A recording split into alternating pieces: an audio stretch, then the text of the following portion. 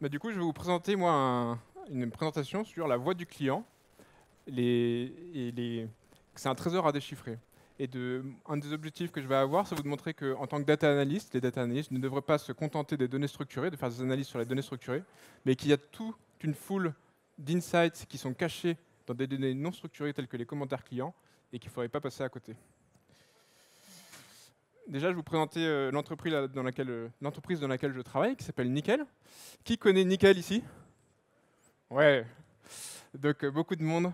Nickel, on est une fintech. On permet d'ouvrir des comptes courants dans des points de vente. On a ouvert en 10 ans 4 millions de comptes. On a plus de 10 000 points de vente en Europe, dans 5 pays. Et moi, je suis responsable de l'analyse de données chez Nickel. Il y a 800 employés, 200 utilisateurs de BigQuery. Qui connaît BigQuery ici? Principalement, mais je leur explique. BigQuery, c'est un data warehouse dans lequel on va pouvoir mettre des données structurées, des données tabulaires, et on va pouvoir requêter en SQL. Donc on a un quart de nos employés qui font quotidiennement, habituellement, du SQL par-dessus notre data warehouse, notre data platform, pour pouvoir récupérer des informations dont ils ont besoin ou pour pouvoir faire des analyses. On va avoir 25 data analysts chez nous, qui sont des personnes qui vont travailler à plein temps pour comprendre l'activité de Nickel, générer des insights, comprendre comment nos utilisateurs consomment nos offres et les améliorer. Puis on soutient ça avec une équipe centrale. Donc moi, je suis responsable de l'analyse de données. C'est moi qui ai mis en place cette organisation avec des data analysts qui sont embarqués dans les équipes et une équipe centrale qui soutient. En plus de ça, je suis aussi, dans mon temps perso, le créateur de projets open source. Voilà. Donc, la voix du client, un trésor en déchiffré, une présentation en 3 parties. La première partie, c'est de vous expliquer pourquoi vous devriez utiliser les commentaires clients dans vos analyses de données. La deuxième partie, c'est vous expliquer qu'en fait, vous avez déjà un outil qui est disponible. Probablement dans votre entreprise, vous avez une data platform. Et en fait, cette data platform, elle est tout à fait, on peut tout à fait l'utiliser pour faire ces analyses.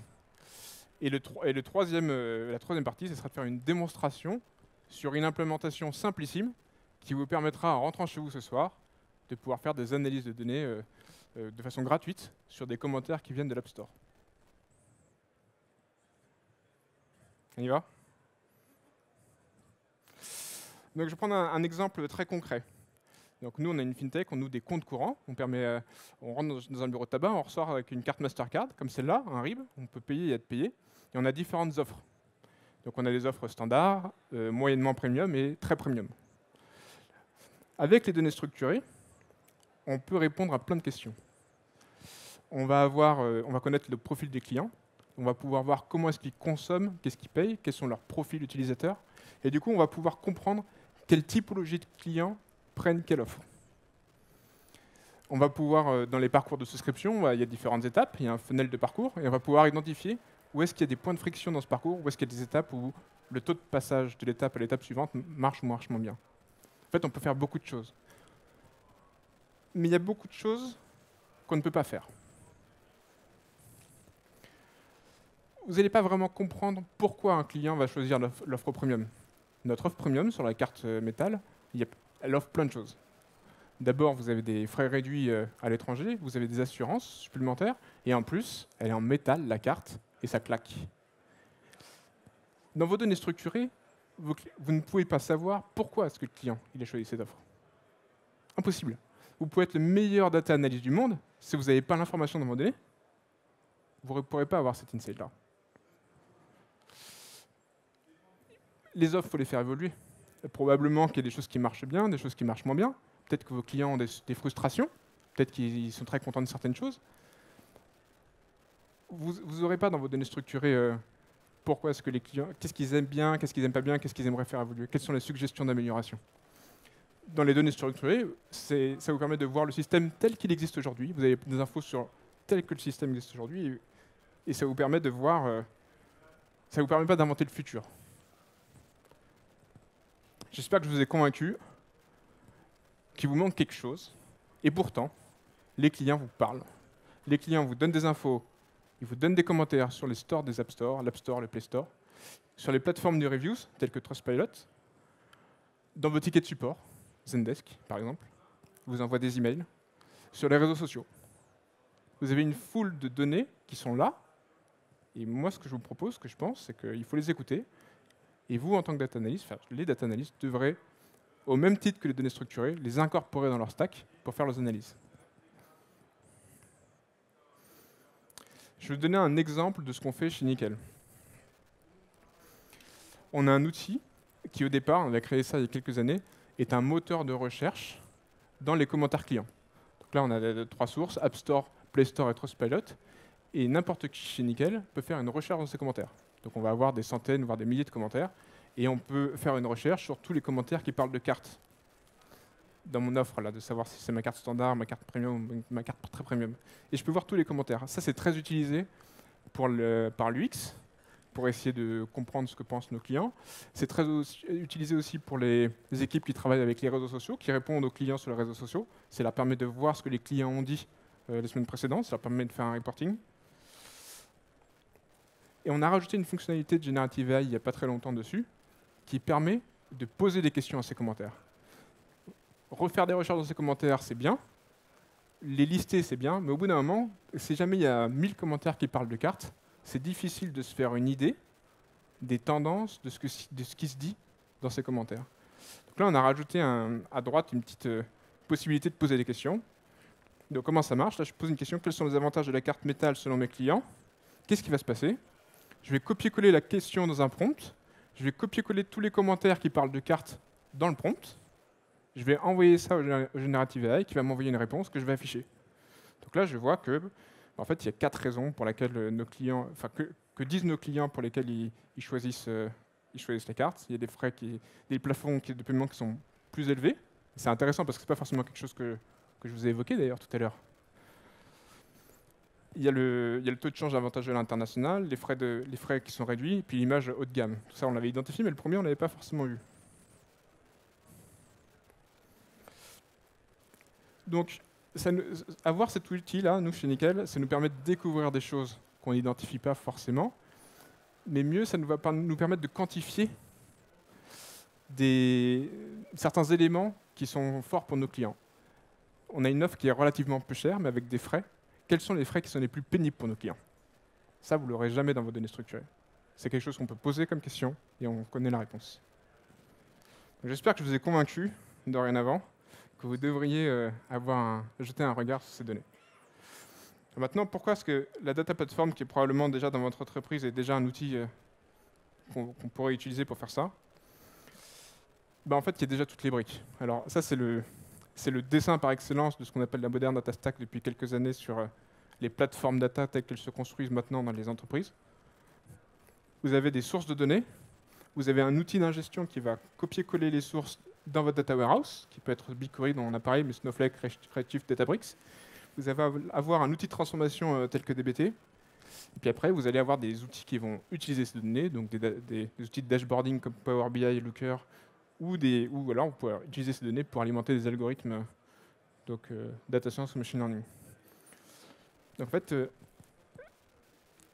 vous avez déjà des outils qui permettent de récupérer ces sources, tout est disponible, et en fait, il y a déjà des connecteurs prêts à emploi qui utilisent dans ces outils du marché, qu'on peut acheter ou qu'on peut installer soi-même, pour récupérer les données. Donc par exemple, pour Trustpilot, tous ces outils, la FF Stitch ou Airbyte, proposent nativement un connecteur Trustpilot, donc pour récupérer tous les commentaires de vos clients directement dans votre data warehouse. Donc ensuite, vous allez pouvoir avoir votre outil qui va permettre de les transformer. Pourquoi est-ce que vous allez pouvoir y arriver? Parce qu'en fait, alors, je fais celle-là et puis je ferai celle d'après avant. Vos data warehouse sont déjà GenAI ready. Ils ont déjà des fonctionnalités de GenAI. En tout cas, sur Snowflake et BigQuery, vous avez déjà la possibilité d'appeler un LLM directement sur vos données via une requête SQL. Et enfin, pourquoi est-ce que c'est bien de le mettre dans la data platform? C'est que ça va vous permettre de pouvoir faire une jointure entre les données qui viennent de votre système d'information, comme Postgre par exemple, et les données qui viennent de vos tickets de support client. Donc vous allez pouvoir les prendre, les fusionner, et potentiellement vous allez pouvoir faire des analyses. Les clients qui disent plus ceci ou plus cela dans mes commentaires clients, voilà leur comportement qu'ils ont dans mon app.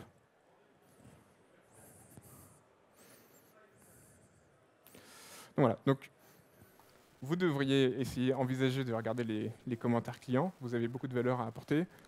La data platform, c'est un bon outil si jamais vous avez une data platform chez vous pour le faire. Et maintenant, je vais vous montrer un exemple simple d'implémentation gratuite, si vous n'avez pas de data platform, qui va vous permettre de pouvoir poser des questions directement. Donc l'architecture, le schéma d'architecture, c'est quoi? Ben, vous avez l'App Store, dans lequel on va aller récupérer les commentaires clients dans BigQuery. Il y a un free tier, donc en fait, ça pourra être gratuit. Et après, vous allez avoir un outil de dashboarding, Looker Studio, c'est un outil de dashboarding de Google qui est gratuit aussi, qui va vous permettre de faire des requêtes dans BigQuery. Et on va utiliser les fonctions de LLM qui existent dans BigQuery pour pouvoir poser des questions en commentaire.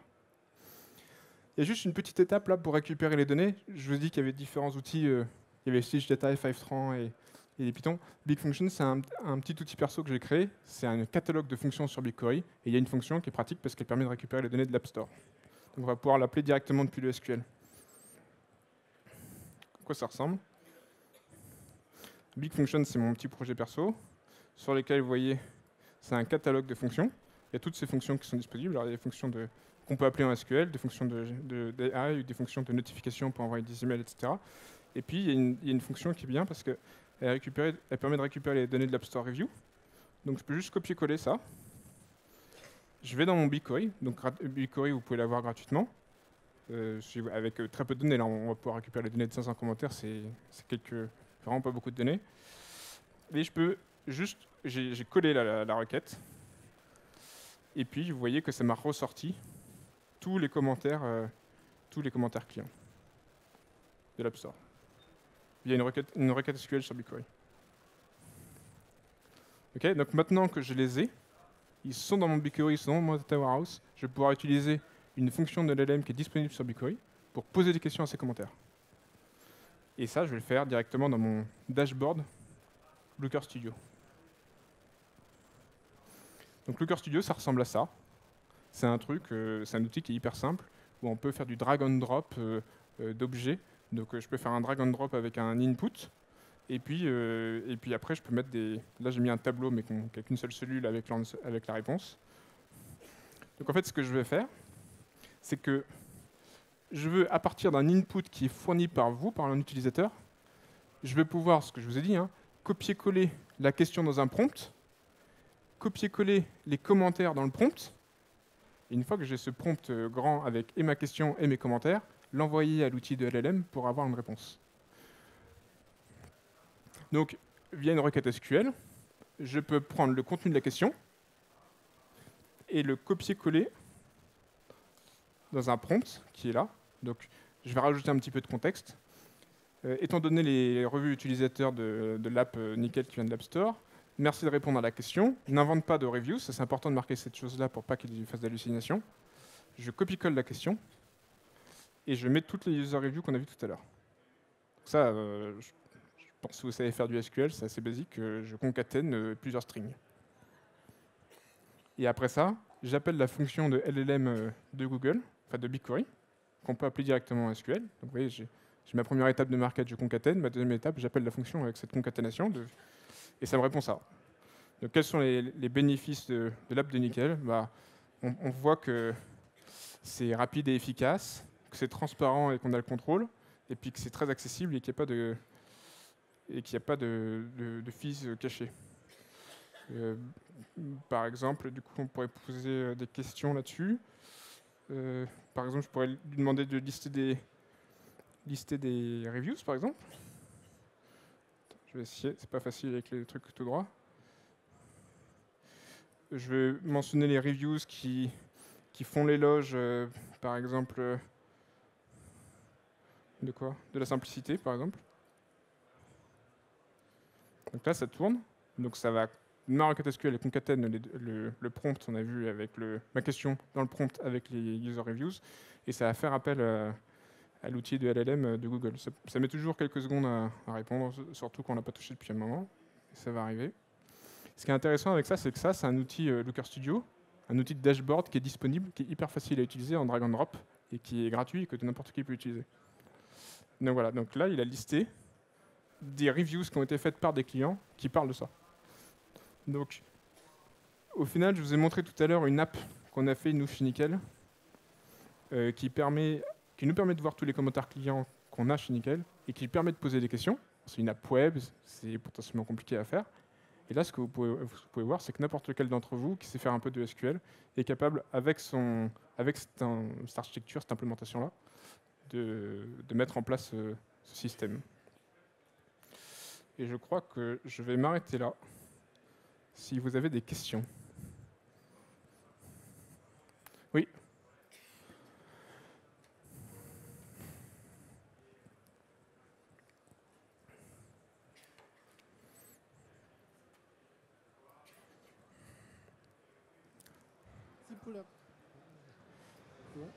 Allô? Merci pour la présentation. J'aurais une question sur la jointure que vous faites entre les infos qui viennent des reviews, du ticketing, avec les infos directement qui sont dans le SI. Comment vous arrivez à joindre ces deux infos? Est-ce qu'ils ont des attributs en commun? Sur les données qui viennent de c'est une très bonne question. Sur les données qui viennent de l'App Store ou de Play Store, je ne vais pas pouvoir, mais sur les données qui viennent de mon système de ticketing, où mon client qui a été authentifié, il m'a envoyé un email, on connaît son identifiant client dans Zendesk, et après on va pouvoir le joindre avec mon identifiant client qui est dans mon nom SI. Donc je ne peux pas le faire effectivement sur les données publiques de l'App Store et du Play Store, mais je peux le faire sur les données de mon service client directement. Est-ce qu'il y a d'autres questions? Est-ce que ça vous a inspiré? Oui, une question?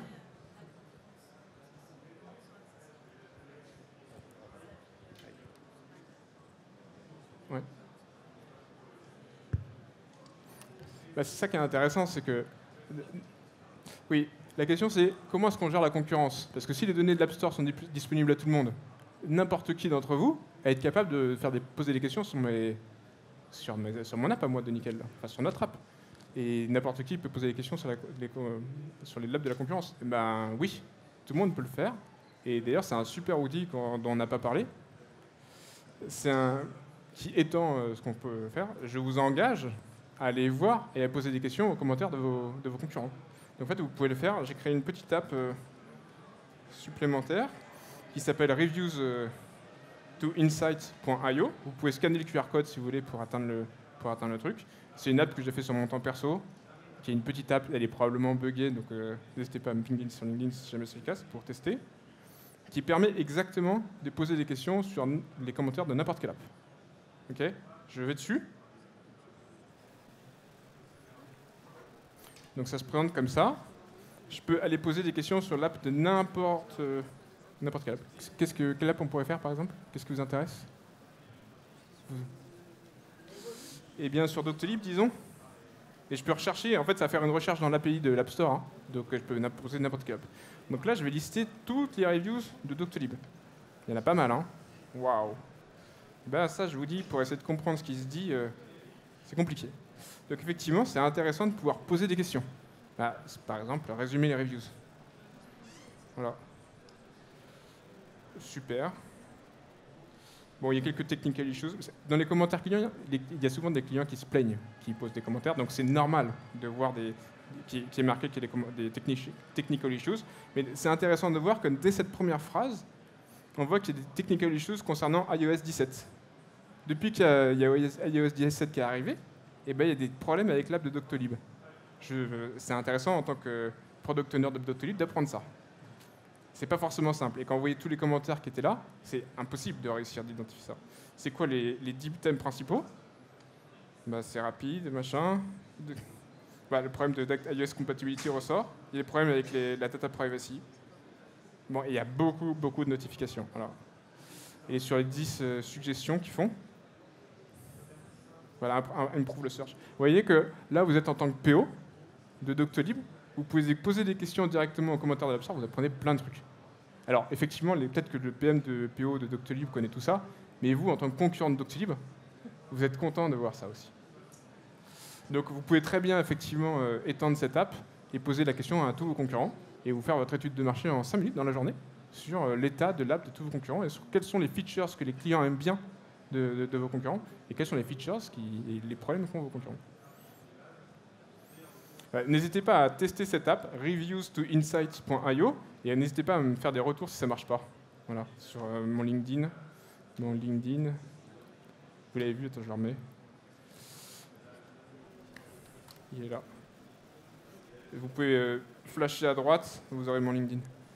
Il y avait une question au bout, ouais? Oui, Bonjour, Fabien Saïta.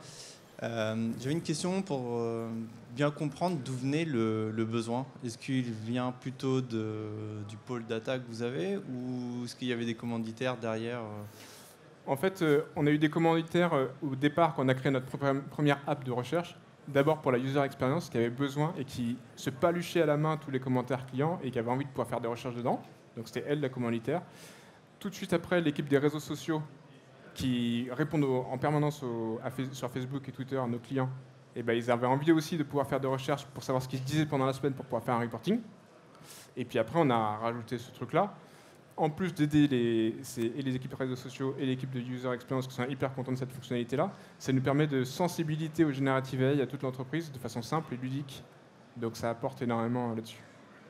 Ok, bon, en tout cas c'est top. Hein. Et Merci. on peut venir ajouter des... Il est open source le code que tu as fait? Sur Reviews to Insight, non. Oui. Non, je n'ai pas fait open source. Okay. Mais super. Ça pourrait.